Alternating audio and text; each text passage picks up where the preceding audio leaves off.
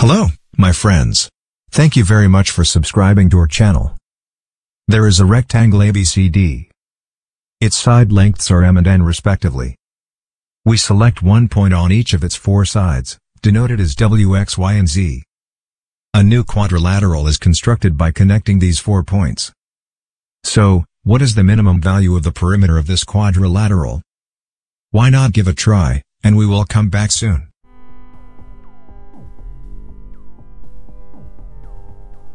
The traditional approach to analyze this question is to write an expression for the perimeter first, and then find the minimum value of the expression.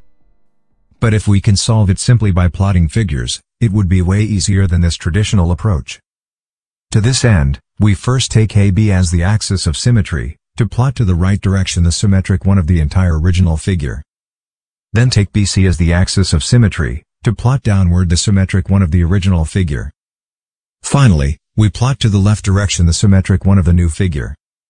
Obviously, the perimeter of the quadrilateral in the question is the summation of the lengths of all the 4 segments between point P and point Q. Between 2 points, the shortest distance is the length of the line segment. Finally, by using the Pythagorean theorem once, we can directly obtain the length between P and Q is equal to twice the square root of the square of M plus the square of N. Thank you for watching, and see you next time.